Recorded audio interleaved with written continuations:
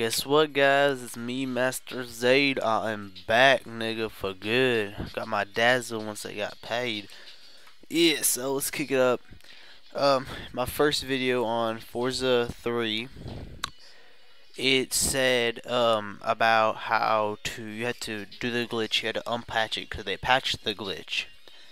And some people, I don't know how, instead of looking up how to do it, they're too stupid and they keep on sending me messages asking how to do it. No problem with that. Alright, this is how you're gonna do it. Alright, first you go to my Xbox. Then you go to. Then you can either go down all the way to the end, or you can just hit a RB just a few times, the right bumper.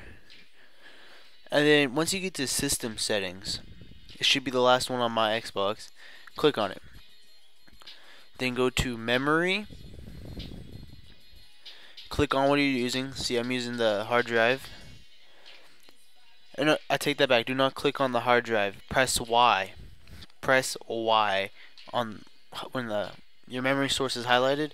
Press Y. Do clear system caching. And then yes. Performing maintenance. Now it seemed like it didn't do anything, but now look.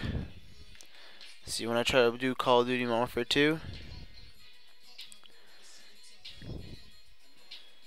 try to get up into it, disconnects me, and why? Because I need to update.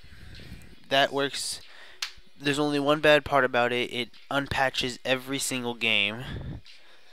And so basically that, if you're trying to do a glitch offline, that's basically how you do it. And it's gonna be pretty easy.